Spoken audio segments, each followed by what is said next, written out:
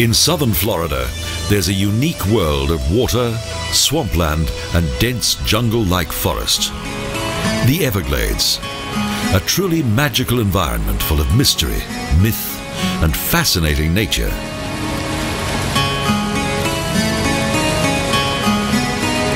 For many centuries, this huge swamp area was inhabited by the Seminole Indians. Today, the Everglades are one of the greatest natural attractions in the U.S.A, and the tourist industry here has grown accordingly.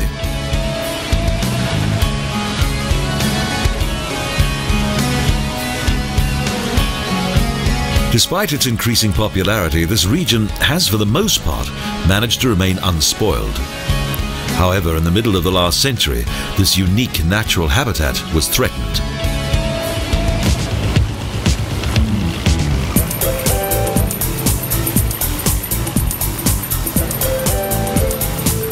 Extensive plans were drawn up to drain the swampland for agricultural purposes. Indeed, this was carried out in some areas until the full value of the region's ecology was officially recognized and a nature reserve established here.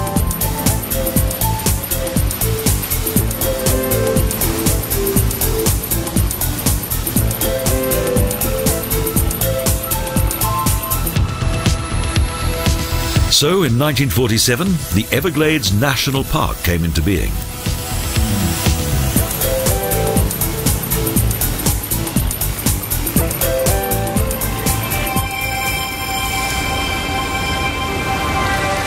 Over the years, the nature reserve has been extended, and today, the park covers an area of around 500,000 hectares.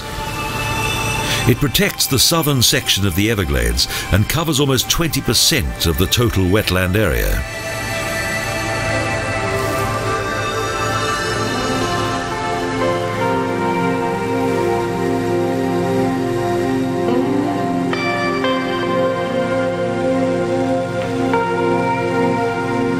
The region was first mentioned in the 16th century by Spanish explorers. They were unimpressed by what now have become the main features of the scenery. They considered the swamps and the forests to be both uninviting and menacing.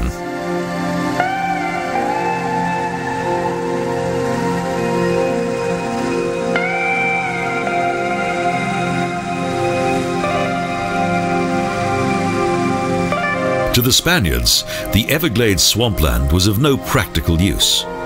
And because of the native Indians who inhabited it, posed an even bigger threat. It's believed that at that time this region was dominated by 5 Indian tribes.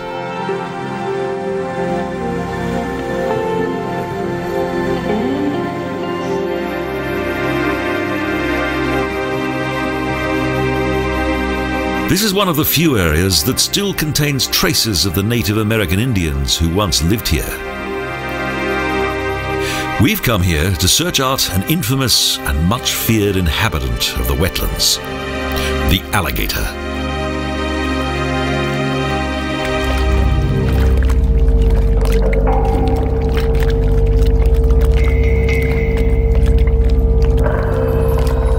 This primeval creature has always fascinated man.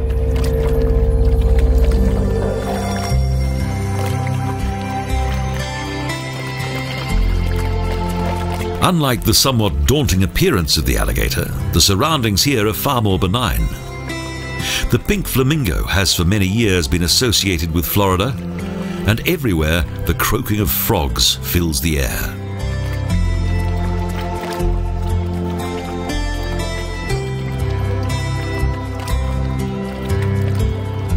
There's a huge variety of bird life here, as the vast areas of swampland are an ideal habitat.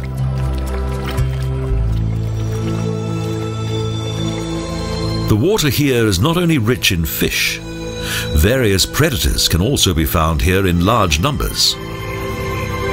The alligator is less aggressive than the crocodile.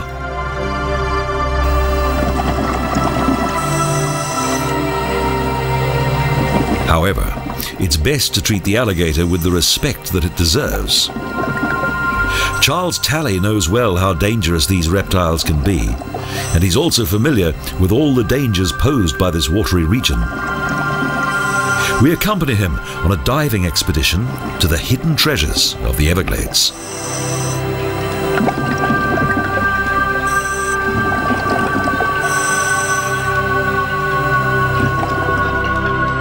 As the water contains few nutrients and the vegetation is sparse, this underwater world lacks the diversity of color that is to be seen in tropical oceans. Nevertheless, the subaqua world of the Everglades has a special kind of charm.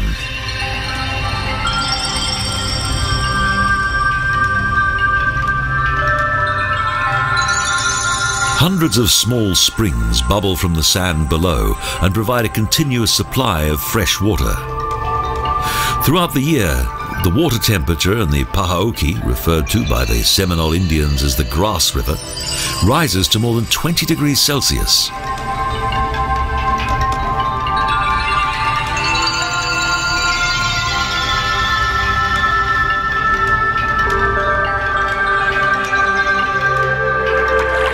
Suddenly the water begins to whirl around and we discover a creature that we didn't expect to find in this wilderness. The dog is fortunate that there isn't an alligator lurking nearby, as it would have made a tasty snack by now.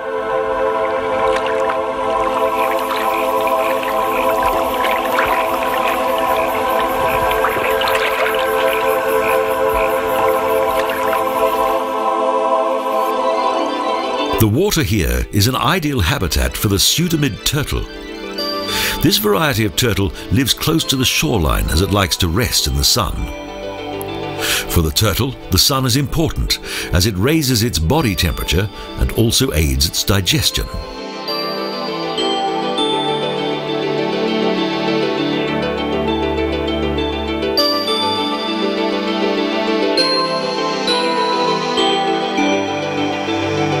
In the spring and autumn months, the pseudomid turtle migrates to certain favored areas in order to reproduce.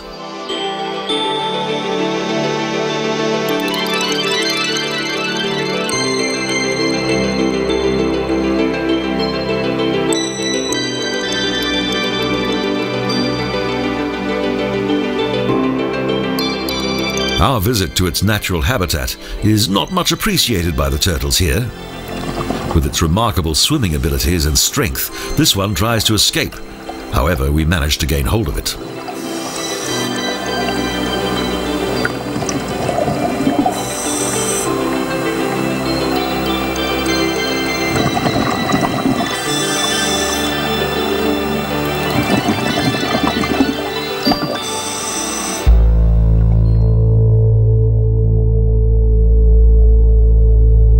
We dive further into the depths beyond a number of rocks. But despite the fact that the water in the Everglades is so clear, the daylight soon turns to darkness. The poor visibility creates another challenge. Who knows what kind of creature may suddenly approach us from the void?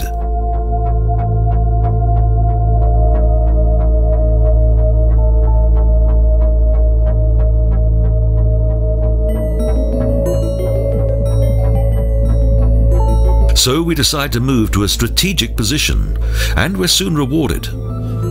In addition to various fish, we come across a turtle that is to be found in vast parts of North America, as well as in some regions of South America. It derived its name from its powerful snapping abilities.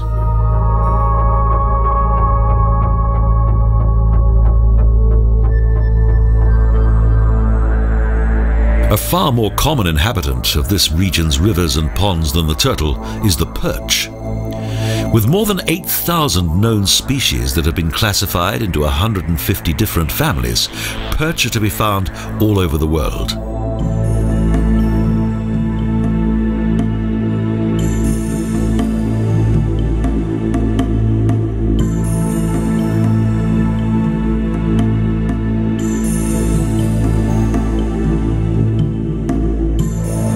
The perch is one of the most highly developed species of fish.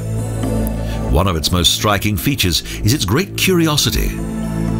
It appears to examine everything it sees.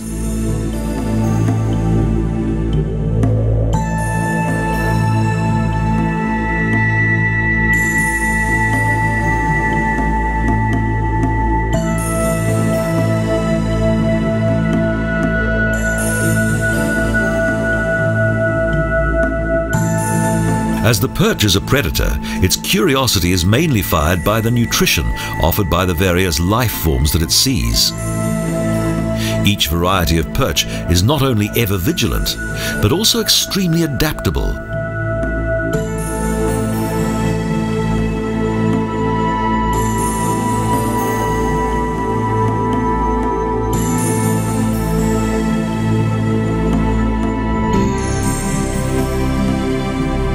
A total of 600 species of fish live in the waters of the Everglades.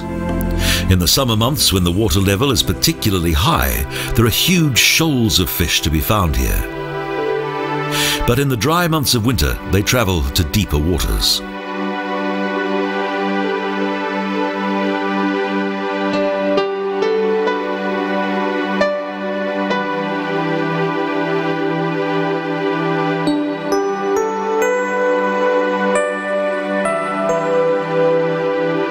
As the perch don't seem to be interested in us anymore, we eventually move on. We're searching for another legendary representative of this region, a creature that's usually to be found in coastal areas.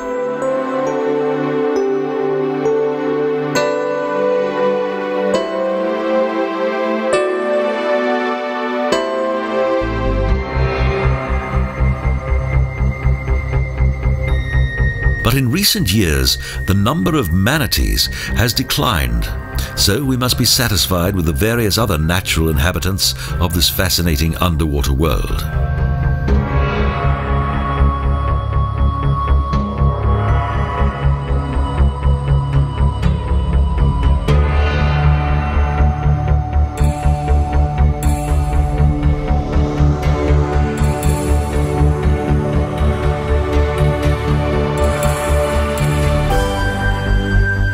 Located on the northern edge of the Everglades, the main source of the water in this region is Lake Okeechobee.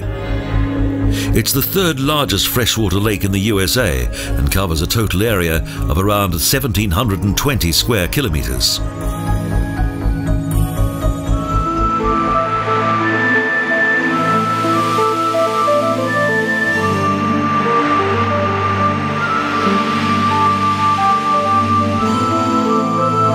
We continue our dive among a vast array of plant life that is the natural habitat for a large number of small creatures. Our concerns of possible attack by alligator have given way to the magnificence of this intriguing underwater world.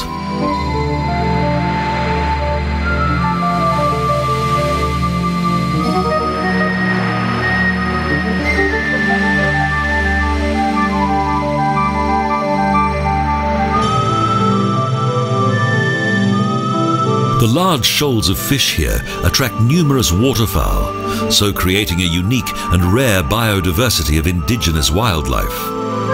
The shoals prove to be advantageous, as many of the predators in these waters are confused by such large numbers of fish.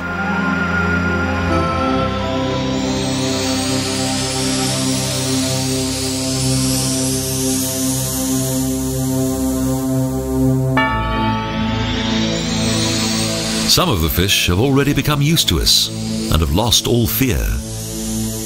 But Charles Talley has planned something else for today's dive, so we leave the fish behind.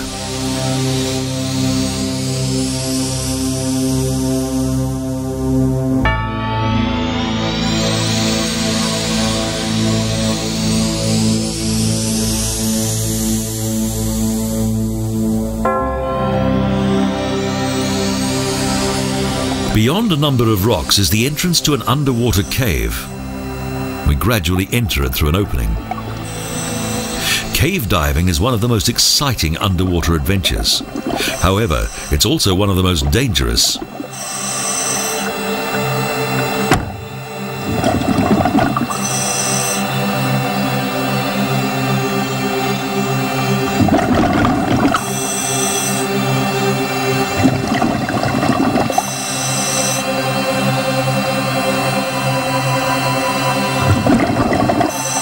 Each year, several divers are killed in underwater caves. This is quite often due to lack of safety precautions and inadequate equipment. It's best to remain safety conscious at all times. Teamwork is also vital in such a potentially hostile environment.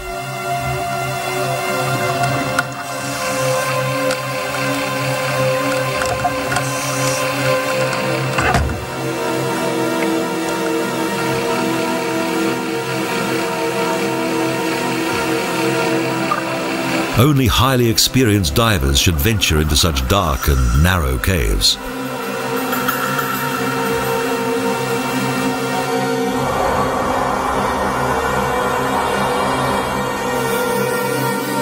It's important to make sure that all the equipment is fully operational, including air tanks and batteries.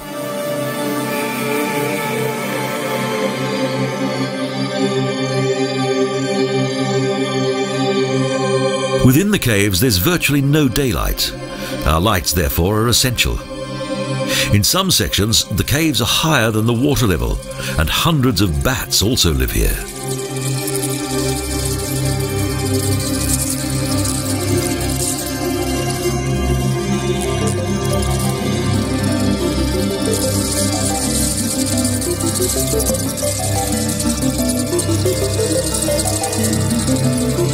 Man often fears both the alligator and the bat, but those here are not blood-sucking creatures.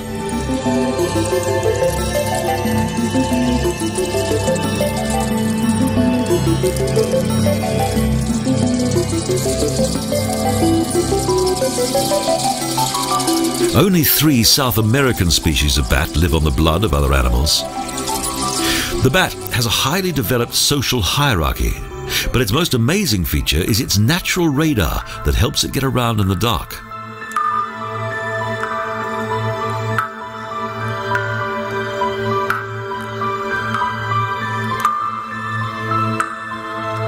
Most of the animals that live within this cave, such as this crab, are blind.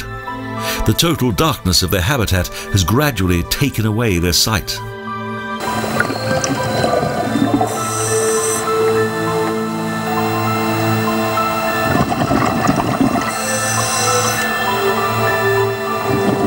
It's now time to leave the underwater caves and their many natural inhabitants. We cautiously exit through the narrow opening and return to the spring at the entrance to the caves.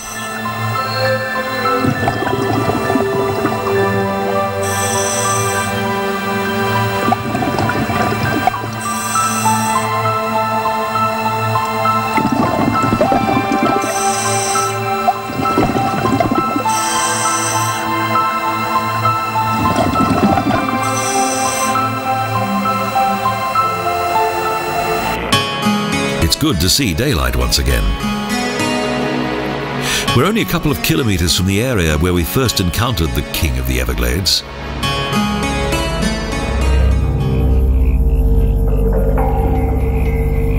The alligator is the undisputed king of these marshlands. No other creature is as powerful. The reptiles languish in the sunshine along the shoreline.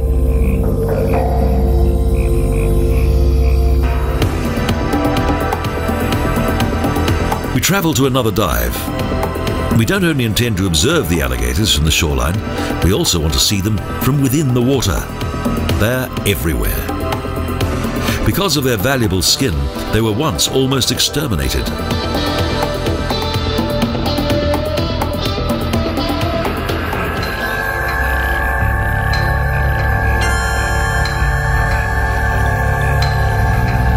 This seems to be a good location.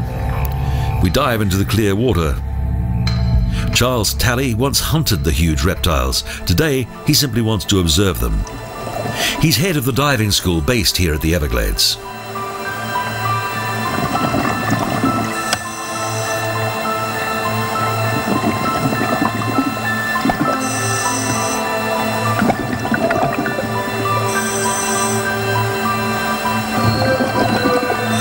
Despite his vast experience, today we're unlucky. There are no alligators to be found. Various water plants shine out in all their splendor.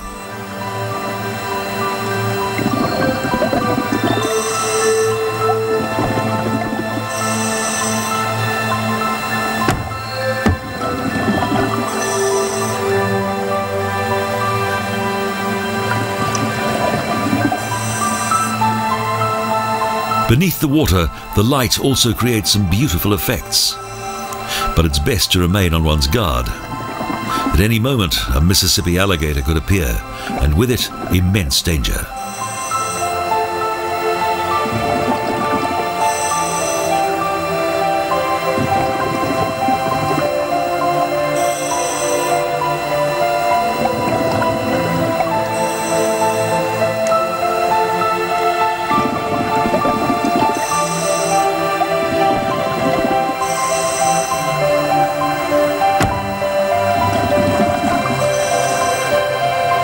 For the alligator, the vegetation here is the perfect place to hide, so we must continue to be extremely cautious. Though we do manage to disturb some harmless fish.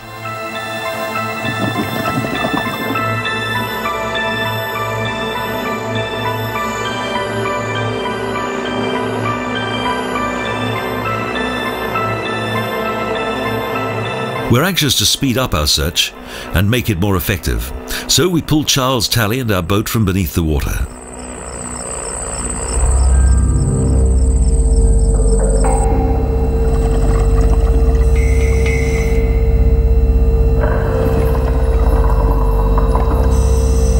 Soon we're successful. The alligator doesn't appear to be concerned by our presence. We dive close to the bottom. This way we hope to get as close as possible to it without scaring it.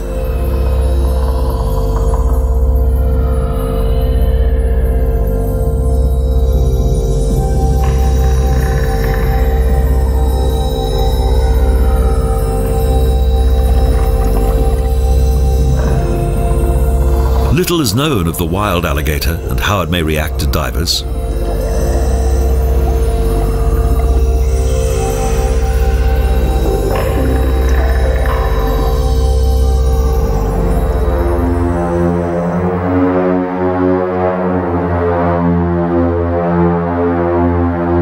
Fortunately, Charles knows what he's doing. This is not his first encounter with this great saurian. From a safe distance and trying not to attract its attention, he follows the alligator.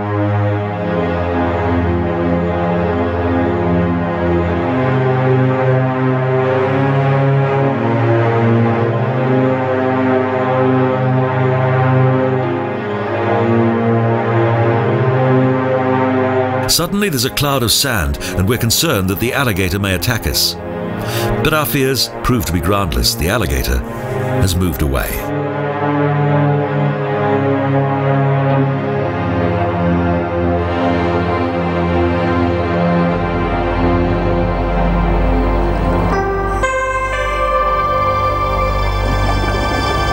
The alligator's behavior surprised us, and we have now lost sight of it.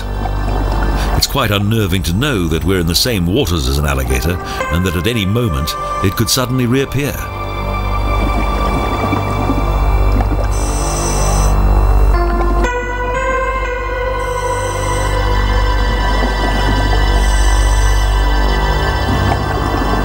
It seems that the reptile was also a little wary. Charles spots the animal once again and suddenly finds that he's much closer to it than he'd like to be. One blow from its muscular tail would be enough to kill him, but the alligator remains calm.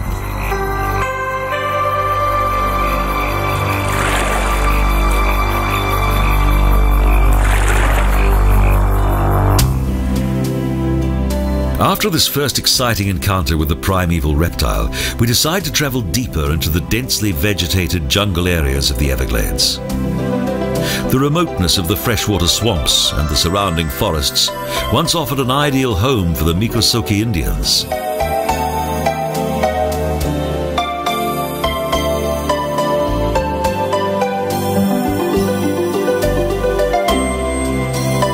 At the beginning of the 17th century, the Spanish forced some of the village communities of the U.S.A. to move to Florida. So it was possible to define a clear border between the Spanish-held territory and that of the British in the north.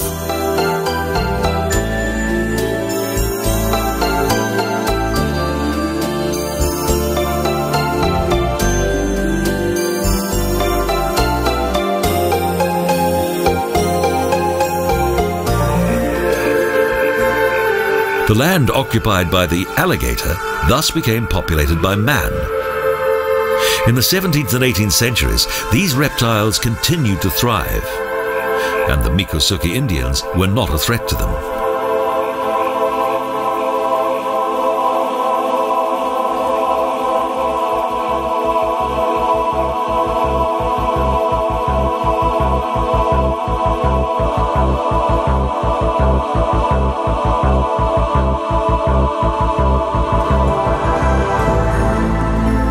However, However, following the American Revolution and the foundation of the United States of America, the Indian way of life in Florida began to change.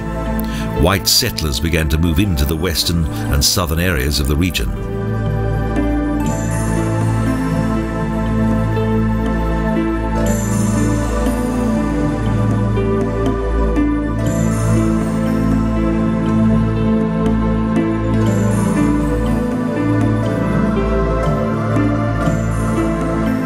In 1818, various disputes finally culminated in the First Seminole War, when the Miccosukee successfully defended themselves. The most remote areas of the Everglades became more important in the middle of the 19th century.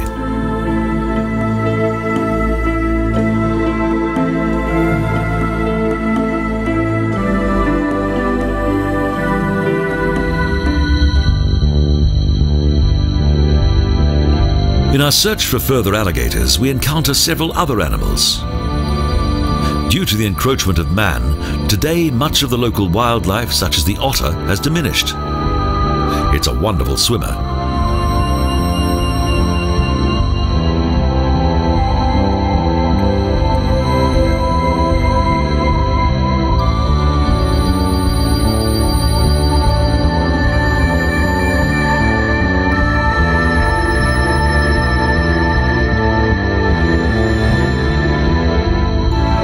The local biodiversity is evident in the air, on the land, and in the water.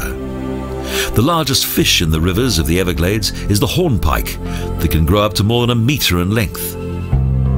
It's a predator and thus favours tranquil places from which to attack its unsuspecting quarry.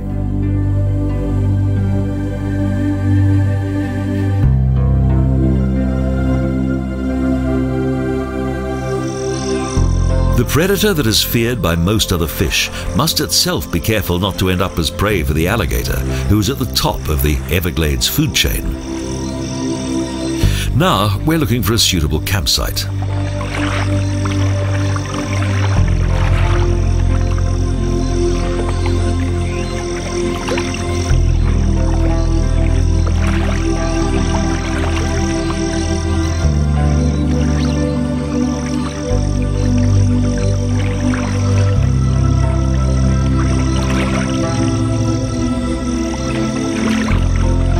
We find a good spot that's clear of vegetation and remain vigilant, always wondering what could be lurking nearby, and always with the feeling that we're being secretly spied upon by the natural inhabitants of the swamps.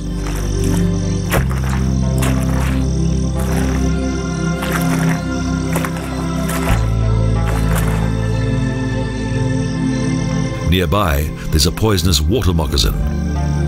It's vital to wear protective boots. A bird also displays a flurry of nervousness.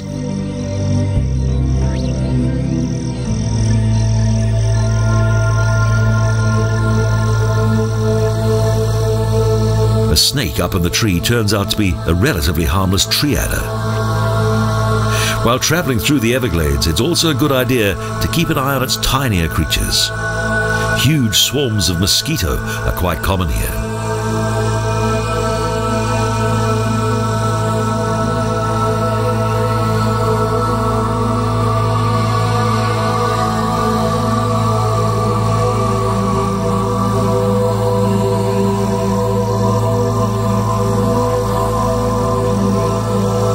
The humid climate attracts many different types of insect that are a source of food for various animals. Some of the insects are far from timid. This particular specimen is quite brazen and is perfectly at ease with us.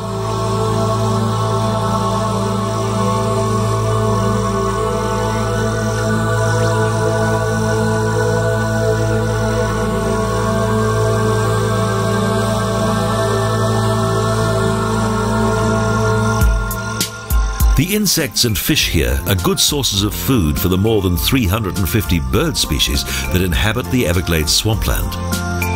Small rodents also like the dense vegetation. Nature provides a diverse range of living conditions here.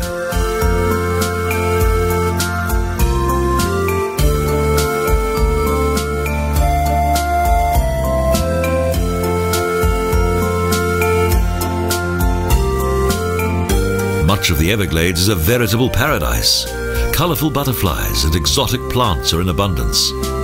But it's also possible to see a wasp tending to its young.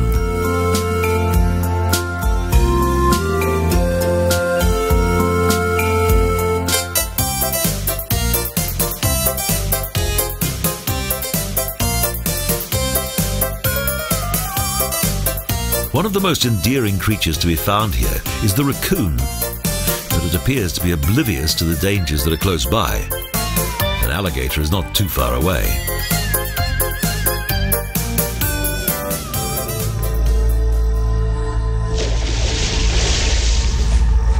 However, on this occasion, the raccoon survives. The alligator appears to have already enjoyed a good meal and decides to wander off.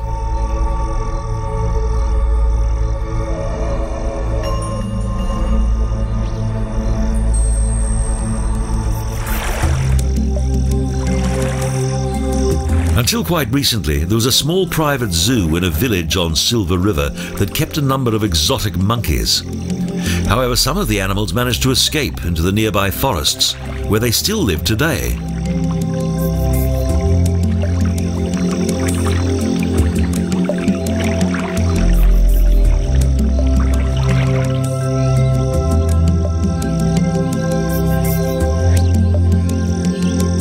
Both the vegetation and the climate of the Everglades provides the monkeys with an ideal habitat.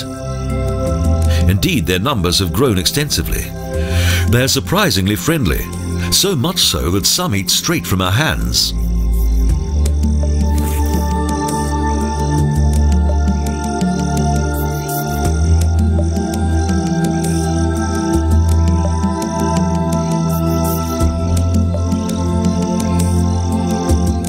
But we can only provide a small amount of food, so they eventually leave us to go in search of more.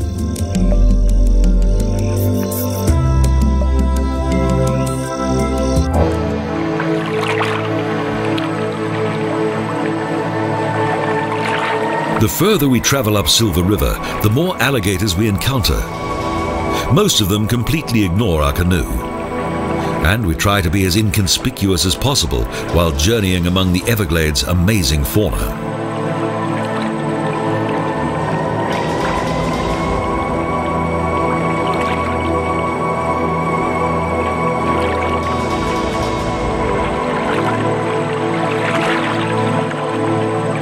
The awesome power of the alligator is not something that manifests itself very often.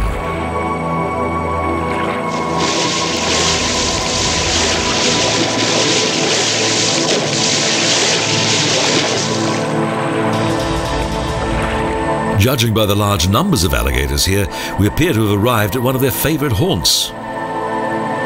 Even though the alligator is a member of the crocodile family, the characteristics of both species are quite different.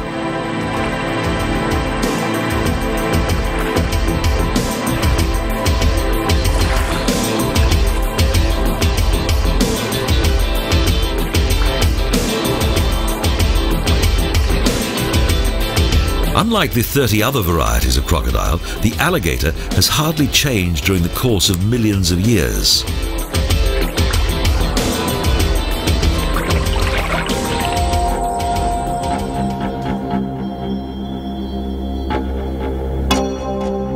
Despite the many large reptiles that surround us, we decide to dive into the waters of the Everglades once again in the hope of meeting yet another alligator below the water. This is unlike any other type of diving experience.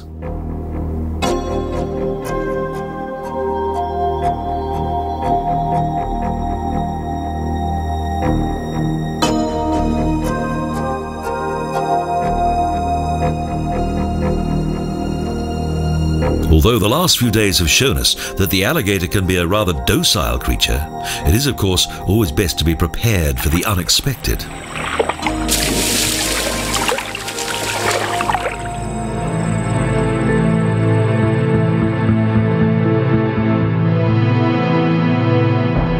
Soon we're not disappointed. A huge alligator appears, whose full size is only apparent from beneath the water.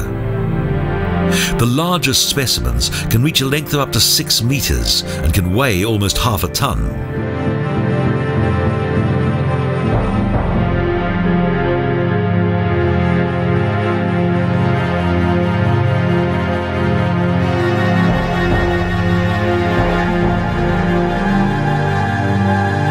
With their muscular legs and sharp claws, it's simple for an adult alligator to overpower a human. Its huge jaws and sharp teeth could tear its victim apart within a few seconds. However, this one remains calm.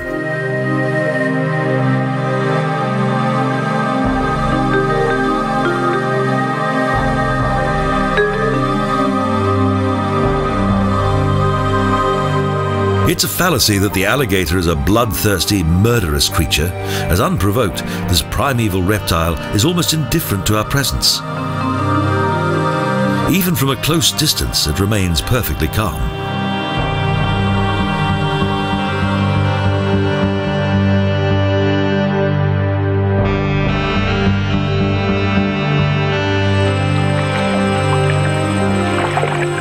Its calm demeanor is not surprising, as the colossus has no natural enemy to fear in the Everglades. We also are not a threat, otherwise we'd have doubtless felt the full might of the alligator's temper by now.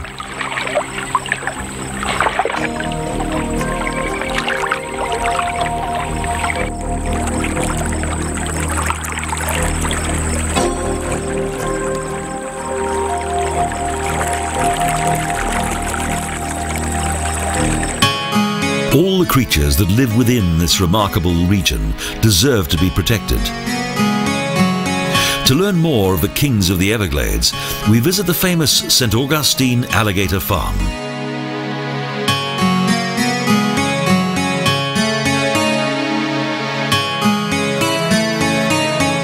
St. Augustine Alligator Farm. Alligators belong to a group of reptiles known as crocodilians. Crocodilians have been around since the age of the dinosaurs, and some of those got to be as big as the dinosaurs. There was one that was called Gabgalopsuchus, and it got to be 45 feet long and had 6 foot strong. That crocodile became extinct about 7 million years ago. Thank goodness. I say that because it was native to Florida. These days there are 22 kinds of crocodilians, and they fall into 4 basic groups: the gharials, the caimans, the crocodiles, and the alligators. If you look on an alligator's back, you'll see ridges. Those ridges are covering bony plates. It's alligator armor. And within those bony plates are blood vessels that help alligators to regulate their body temperature. Also, when you see them in the water, out in the main pond or out in the swamp, look for white scars. Those are battle scars. Alligators are very competitive amongst themselves, and they try to assert a dominance over their neighbor. I thought right now would be a very good time to mention that if an alligator should happen to bone down up here behind me while I'm doing this show, how about sharing that information with me? Every once in a great while we run into a crowd that won't say anything. You look like that kind of a crowd. Crocodilians have a series of flats and bounce. This is Skippy. Skippy is only a couple of months old. To help them when they submerge, can include those nostrils. That is Snap and Sam. I'm going to get this alligator to raise his head up and open up his mouth a little bit. Hopefully after my hand is cleared. Now I can't guarantee how much pressure Sam is going to slam his jaw shut with. He's been averaging in between 3,000 to a little low. Okay. 1, 2, 3. And that'll be it for me, folks.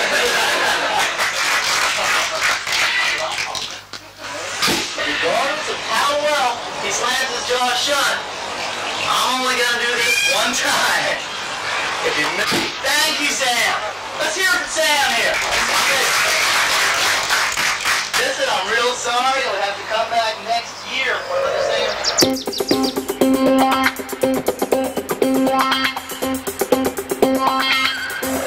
Following our visit to the St. Augustine Alligator Farm, our next destination is a nearby lake.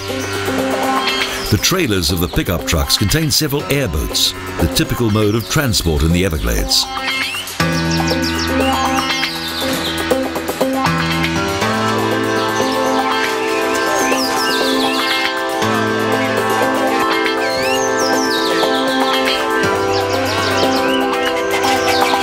The airboats are well suited to traveling on the extremely flat surface of the Everglades waterways. Their huge propellers consume a lot of fuel, so are not environmentally friendly. They're also very loud. Therefore, the airboat cannot be used for the observation of wildlife.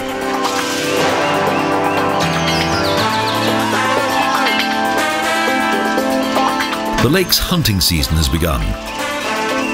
In recent years, the number of alligators here has risen quite substantially, and so some hunting is permitted.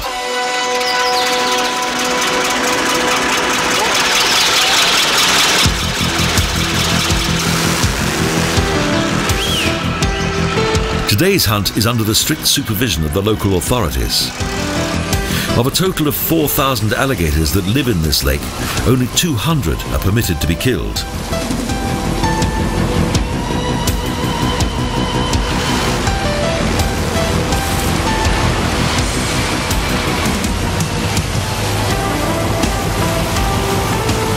At breathtaking speed, the hunters chase across the lake on their small and extremely mobile airboats until the land once again becomes peaceful.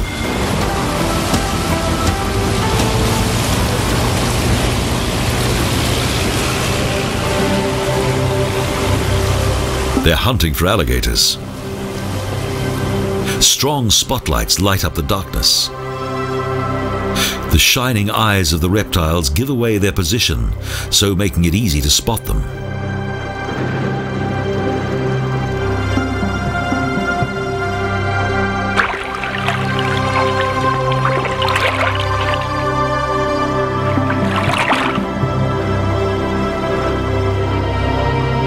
They're only allowed to hunt the adult alligator. Those with a length of around 1.5 meters are spared by the hunters and are normally set free immediately.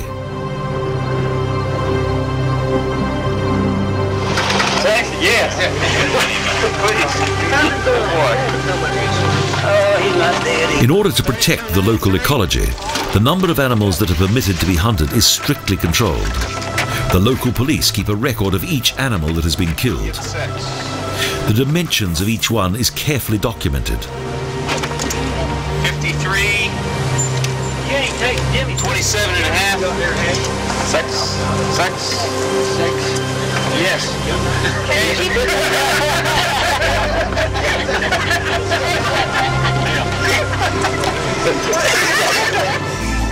In a butchery that specializes in alligators, first the skin is removed. This is a skillful job, but it is important not to damage the valuable skin.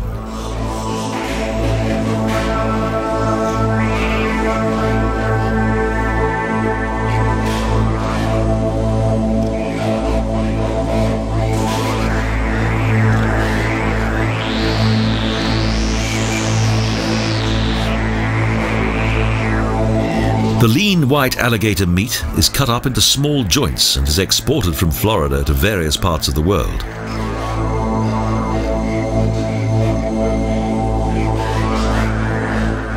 The skin is also sold. Purses, belts, and shoes are still produced from alligator skin.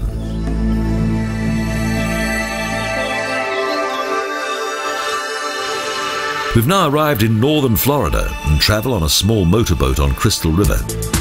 It's become colder. Dark clouds move across the mist-covered landscape. This region is also populated by numerous colonies of birds that seek out huge quantities of nourishment from the fish-filled waters.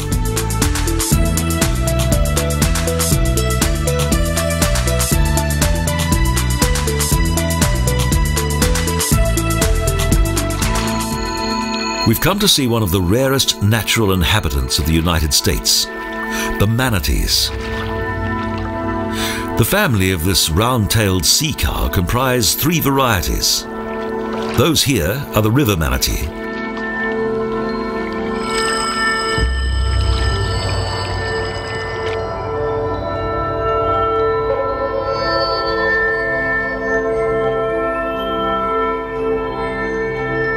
In order to get a little closer, we join them in their natural habitat. The Florida manatees favor warm water. Despite their impressive size, they're absolutely harmless. Indeed, it's even possible to stroke them.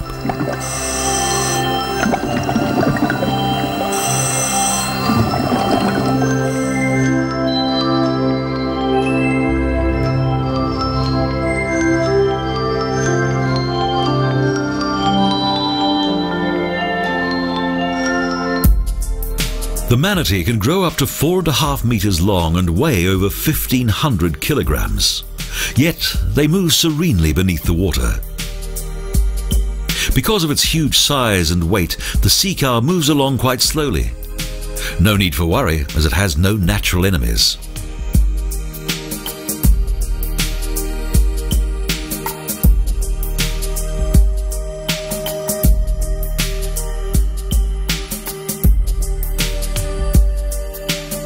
As the name, the round-tailed sea cow, suggests, it has a large, round, paddle-like tail.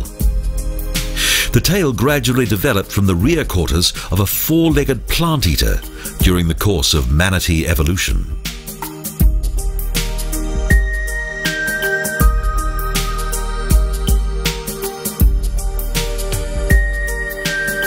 The oldest fossil finds of its ancestors date back almost 50 million years. At that time, it moved around in shallow water and on land. Early seafarers reported that they had seen sea cows that looked like mermaids. But they must have had an overworked imagination to have believed this.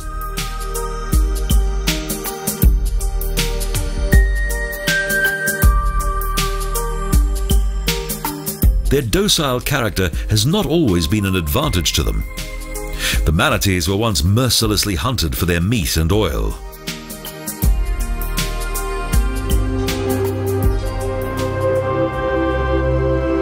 So the West Indian manatees were for many years one of the most endangered species in North America. Now they're threatened by the propellers of motorboats and also fishing nets that have caused many of them to be killed.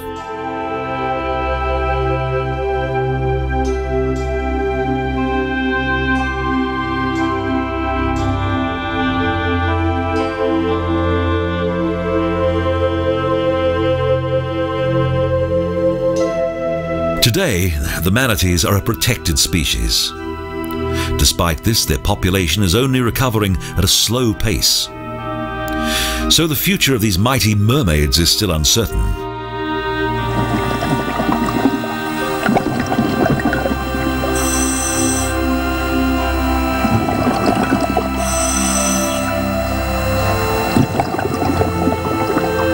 During the winter months, when the ocean temperature cools down even in this region, these sensitive animals swim into shallow bays and river estuaries. The open sea is usually avoided by these placid and extremely trusting mammals.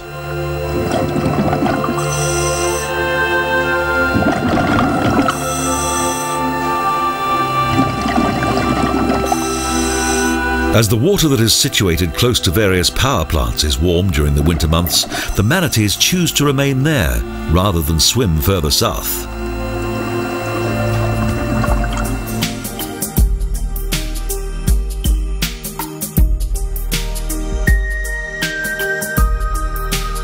Now, as an increasing number of power plants have been shut down in recent years, there are even plans as how to artificially warm the water in the areas frequented by the manatees.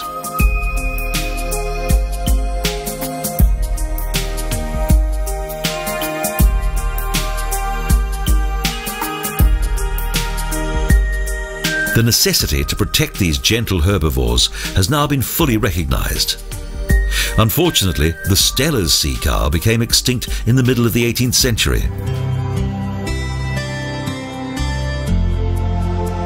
The Everglades. This almost endless river of grass, with its astonishing biodiversity of plants and animals, is one of the most fascinating natural habitats in the world. Yet its future existence is still not assured.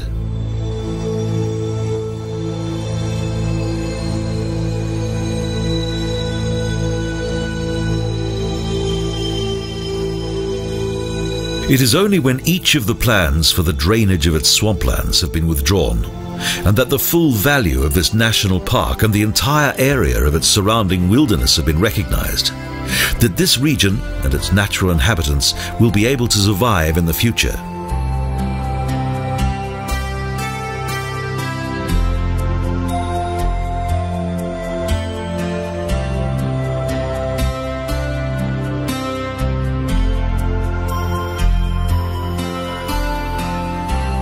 However, despite all the recent encroachment by man, the world of the alligator and the manatees have retained much of their mysterious and magical aura.